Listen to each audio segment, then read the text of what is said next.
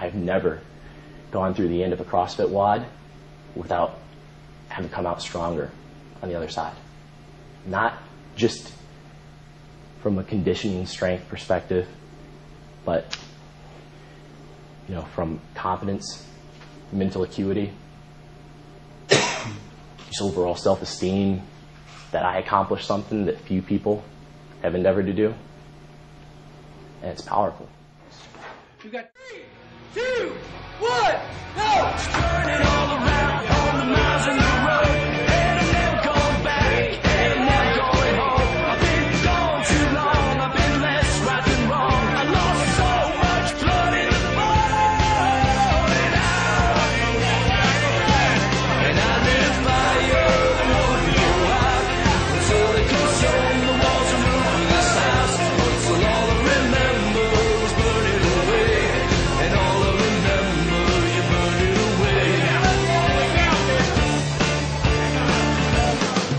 See, for 10 long years I've been hustling around, trying to wash the sins and the sweat from my brow, just trying to find a better life for me and my own, just some rest for this time with my fingers.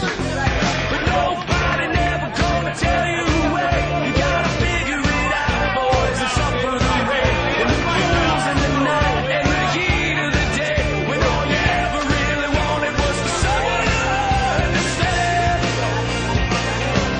And I lit a fire that wouldn't go out until it consumed the walls and roof of this house, until all I remembered was burning away, and all I remember, you burned it away. But don't you take it so hard, baby, don't you cry, and cross your heart and hope to die. Don't you tell me no more lies, you lied all the time. Don't you tell me no more lies, you lied every night.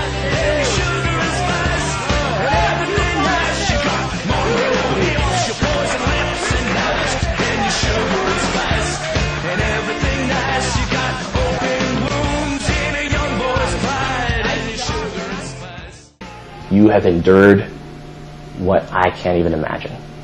Me being born the way that I am, I have no idea what it's like to live your life and to lose something, lose the capability of whatever it is, but it's irrelevant, because it's the fact of the matter is that,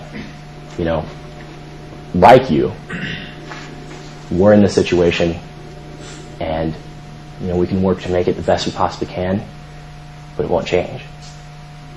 And I think that we have to start viewing these things and these obstacles as our advantage, as our inner strength, and knowing that because of these things that you've endured, nobody in the world can take that from you. You guys have that strength.